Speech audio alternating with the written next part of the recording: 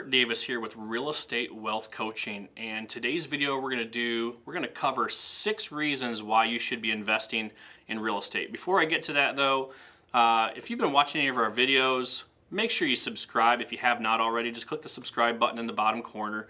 If you like this video or any of the other videos, make sure you click the like button as well. Let us know what you think. Leave a comment. If you're new to real estate investing, jump on over to realestatewealthcoaching.com. You can sign up for some free training there, get a couple free training videos. So with that being said, 6 reasons why you should own investment property. Now, I know there's a lot of videos out there. There's 4 reasons why you should be in properties. There's 10, 12 reasons, whatever.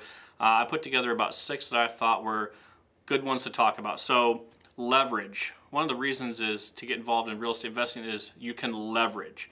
And what do I mean by leverage? So there are certain investments out there that there is no leverage opportunity. You have to completely buy it outright. But something like real estate, for example, if you buy a $100,000 property and you qualify for financing, you only have to put 20% down plus closing costs. So you're taking advantage of leveraging. If you are not able to qualify for financing, there's owner financing options available to you out there as well, which could potentially be more favorable than what bank financing looks like. You could be even less, if not sometimes nothing out of pocket in owner financing. It just depends on the type of terms that you work out with the actual seller. So people taking advantage of the BRR strategy as well.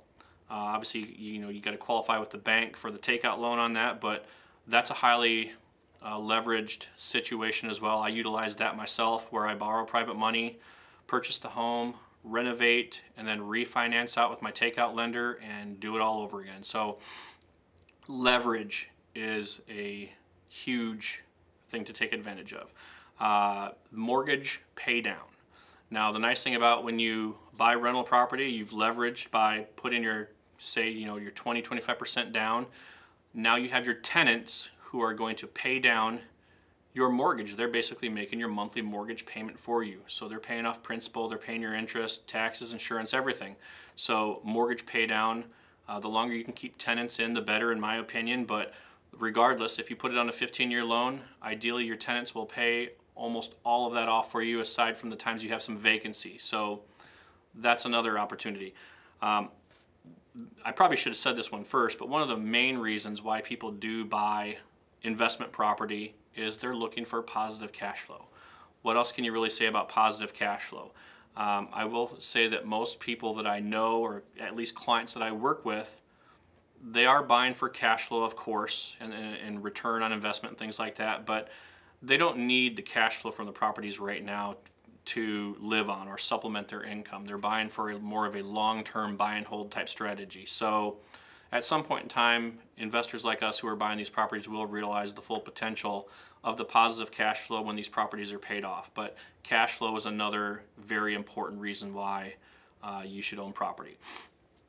Increasing your net worth. So when you buy a property, say for example for $100,000, and you do 20% down financing, now you've got an $80,000 loan. In theory, you have increased your net worth by $20,000 because of that initial equity, but now you've got your tenants who are paying down the mortgage, and you've got, depending on what's going on in the economy in the market, if your property starts to appreciate, you're increasing your net worth because tenants are paying the mortgage down while the appreciation is increasing. That's just going to increase your net worth. One of the things that's also positive about increasing your net worth is it also, in some cases, can make you more bankable to some lenders. If you're trying to get maybe a line of credit, trying to get a HELOC against your properties, the possibilities are endless with that. Tax advantages, huge. That's one of the main reasons why a lot of investors buy property, is for the tax advantages. A lot of high income earners need the tax advantages. Real estate will certainly offer that, and the more properties you have, obviously the more benefits you're going to get. But just to name a few, there's obviously depreciation. You've got a lot of deductions, taxes, insurance, mortgage interest, property management fees, repairs. So I'm not obviously a CPA, so if you want to know more about that, you can Google other videos or check with your CPA. But Tax advantages are huge. And the last one I want to talk about is long-term wealth creation. So, at some point in time, you'll pay these properties off, however many of them that you have, or whatever goal you set for yourself. You'll pay these properties off. You can realize the true potential of the cash flow, but statistically, these properties will have gone up in value, so they'll be worth a lot more than what you paid for them at the time.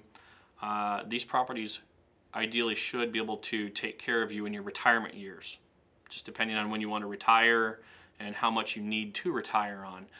What's also great about real estate is you can pass these on to your children if that's something that you decide to do.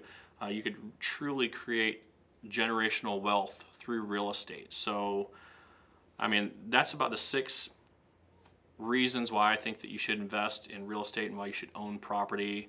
And I know that there are a lot more out there, but these are just 6 that I thought were good ones to talk about. Let me know what you think. Leave a comment. Let me know what I missed. Click the like button, share, subscribe, and we'll see you guys in the next video.